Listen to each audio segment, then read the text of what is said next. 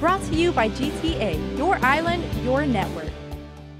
You know, the governor and I are concerned, as is all government employees, about the future of the budget and how much money will be available for the appropriations. Over the past week, lawmakers have met in the Committee of the Whole, going section by section of the Substitute Budget Bill 250 on session floor.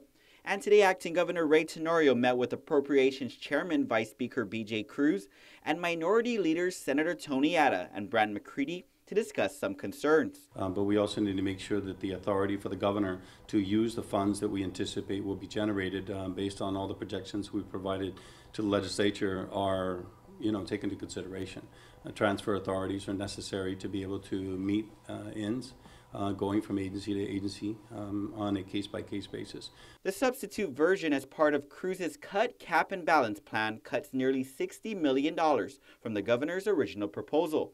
His bill lowers the cap on Gov Guam's debt ceiling and commits to a balanced budget based on conservative revenue estimates and expenditures. Tenorio says part of the focus of today's meeting was the transfer authority for the governor. Yes, but the appropriation authority for the governor to use transfer authority to make up shortfalls, in the example of the retirees, for example, their medical, dental, and life premiums have to be made up for. As we reported, the Department of Administration had exhausted its appropriation levels to pay for its contribution for medical, dental, and life insurance for retirees. Gov Guam has been behind on payments since the month of May. The new budget bill would provide about $30 million for retiree insurance for fiscal year 2017, along with a $10 million transfer authority to address FY 2016 expenses. So we need to be responsible.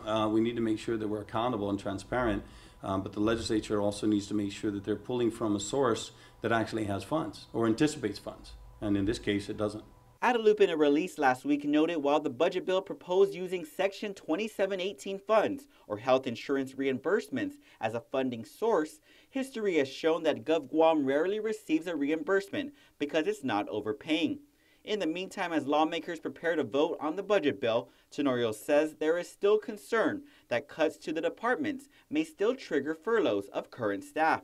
About hurting the people of Guam, nobody wants to see anybody lose their job. Nobody says furloughs lightly. Today, Senator Tony Atta introduced an amendment to remove restrictions on transfer authority for the governor. He says this would allow the governor to address shortfalls and provide better cash management to the agencies. Reporting for Guam's News Network, I'm Ken Quintaniza. Brought to you by GTA, your island, your network.